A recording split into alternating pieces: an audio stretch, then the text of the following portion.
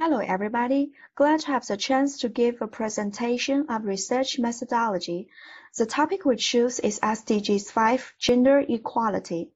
In the title is a study on gender differences in college counselors' recruitment, so as to make contributions to achieving gender equality and empowering women and girls. My team consists of 5 members. They are Wang Zhiya from School of Arts, Zhang Kefeng from School of National Higher Education Research Institute, Yan Yu from School of Educational Studies, Zhang Renyuan from School of Languages, Literacies and Translation, and Shan Chen from School of Management. Thanks for their contributions to completing the assignment. Now we are going to do the presentation from the following 4 parts. Brief introduction of SDG 5, Gender Equality. Gender equality reflecting in college counselors in China, reasons for gender tendency towards college counselors, and efforts to improve gender equality. As it is known to us all that gender equality is of great significance to social development, it is a basic human right and essential foundation for world peace, prosperity, and sustainable development. In addition, access to education, healthcare, decent work, and participation in political and economic decision-making by women and girls will contribute to sustainable economic development for benefit of society and humanity. Actually, in some places, discriminatory laws and social norms still remain pervasive. For example, in sub-Saharan Africa, Oceania, Western Asia, girls still face many barriers to entering primary and secondary schools. In North Africa, women account for less than 1/5 of paid employment in the non-agricultural sector. Though the good thing is that gender equality problem is being improved in more areas. For instance, in South Asia, the ratio of boys to girls enrolled in primary school in 1990 was 74 for every 100 girls. It was not until 2012 that the ratio of boys to girls was balanced. In almost 46 countries, women now hold more than 30% of seats in at least one House of Parliament.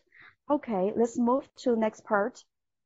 Part 2 is about gender equality reflecting in college counselors in China.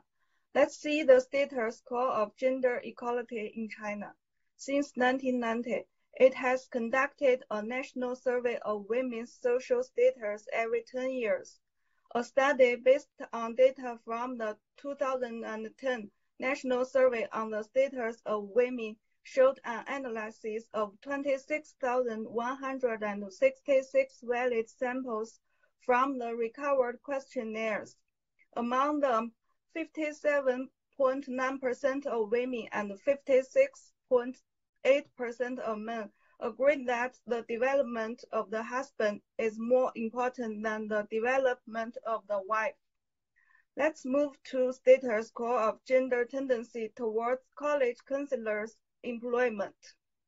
At present, universities require a doctor's degree or above, but for counselors, most of them require master's degree. Why college counselors are important in China? That's because counselor is the link between university and the students. It is the student's guide in the university, directly affects the students' words and deeds. The state president said at the national conference, counselors play a main part in colleges and universities and shoulder the important task to cultivate students' morals and ethics. Okay. Let's move the next part. According to some university websites, the following 4 standards are used to recruit counselors. The number 1, master's degree and above. And next one is fresh graduates or those who have graduated within 2 years. The next one is accommodation in students' dormitories. The next one is males prior to females. We focus on one of Chinese province, Henan. We collected data on the number of counselors that schools were recruiting and the number of people looking for jobs. From the official websites of the various colleges and universities in Henan province, we can see from the data that also the number of female counselors is twice as many as that of male counselors. The number of successful counselors is still more or equal to that of female counselors. Some schools even given the preference to male counselors. Let's move the next part. Okay. So let's come to the third part, reasons for gender tendency towards college counselors. We have received a total of 1,319 questionnaires from college students in Henan province, from which there are 840 female students, 479 are male students, and we are going to show you the results in several ways.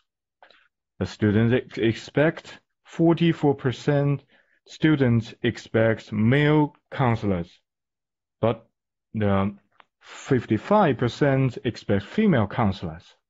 The existing college students' preference, of course, is female. And in addition, about 74% students want the counselors to be more approachable and easy to communicate with. 47% want the counselors to be conscientious and work more carefully. And 40% students hope the counselors have patience and can offer more help in life. 10 colleges and universities participated in the questionnaire survey the existing stipulation of other problems in recruitment counselor, and nearly 20% of the students said that the counselors live at students' dormitory. More students prefer female counselors for they can provide more help conveniently in their life. But from the perspective of employers, they support male counselors. They have a lot of reasons for the females not suitable for this position. They thought females are unable to work for long periods of time because they are pregnant or breastfeeding, or cannot bring students enough sense of security, or are not as good as coping with students' emergencies as men. Women are not as energetic as men sometimes to deal with students' affairs. But from perspective of students, they support female counselors. They thought female counselors could provide more help conveniently in life and more easygoing, considerate, meticulous, patient, and better at communication. The differences between results of questionnaire and our recruitment data of college and universities. As for the gender requirement of colleges and university in recruitment information, there's a significant difference between students' choice of gender of teachers. So what can we do to improve the gender equality? First, when recruiting, we should pay attention to ratio of men and women is reasonable and coordinate. Second, carry out vocational training in accordance with the gender differences. Last, give full play to the respective gender advantage. We have found a lot of references, but we only show some of them here. Thank you for listening.